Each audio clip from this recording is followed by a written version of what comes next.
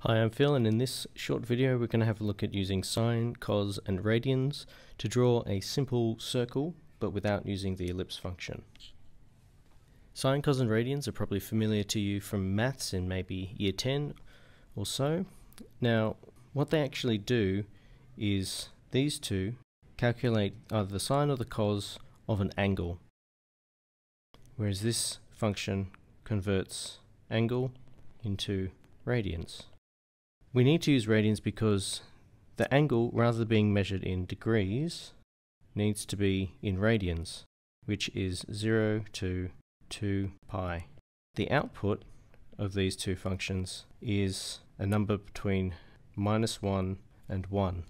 Or if I were going to chart it the other way, we have -1 and we have 1. So our sine wave looks something like this, and we have, this is either 180 degrees or pi radians, and this here is 360 degrees or 2 pi radians. And our value for cos looks something a little like this. So we've seen these charts before, we're familiar with what a sine wave looks like and things like that. But how do we actually translate this into something that we draw with? I'm going to put in some code and we can see how it works.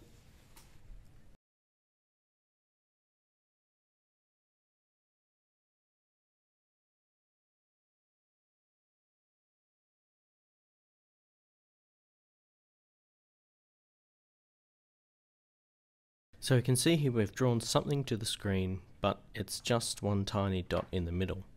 The reason for this is because sine and cos are between 0 and 1, the radius of this circle is only tiny. So let's add another variable, and let's multiply the sine of our angle by that radius, and the cos of our angle by that radius. So here we have a lot of tiny little ellipses drawn around in a circle to create a larger circle. I can also use begin shape and end shape with the vertex to have the same effect. If I were to change this to 180, so we're only drawing half of the circle,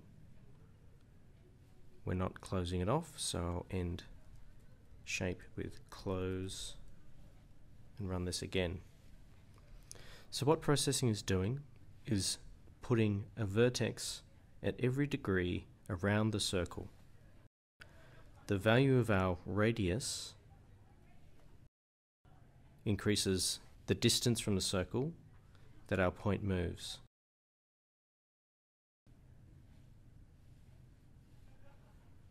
The value of I, which we're using for our angle by converting it to radians, describes how far around the circle to go each time. For example, if I were to change I++ to I plus equals 30, we would end up with this shape, which has 12 sides. Or if I were to change it to 36, we would have a 10-sided shape.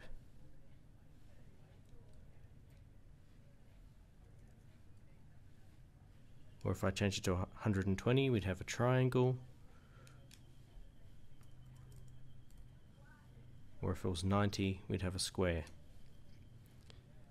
So just to recap,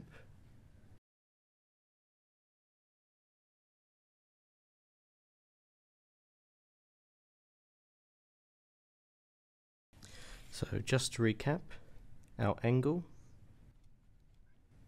is given to sine and cos, and it should be in radians. Our radius is multiplied by sine and cos. We use our x-center and y-center to change the middle of our circle when we draw it.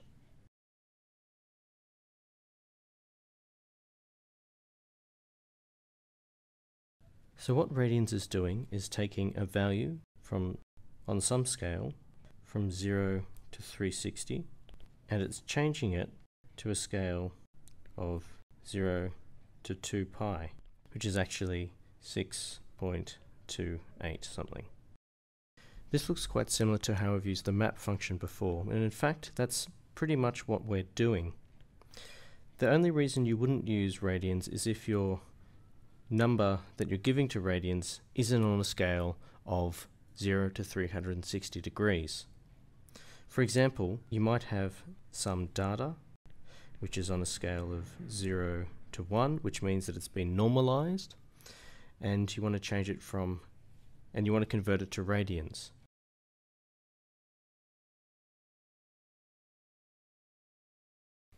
So there we have a simple piece of code that draws a circle without using the circle function or the ellipse function.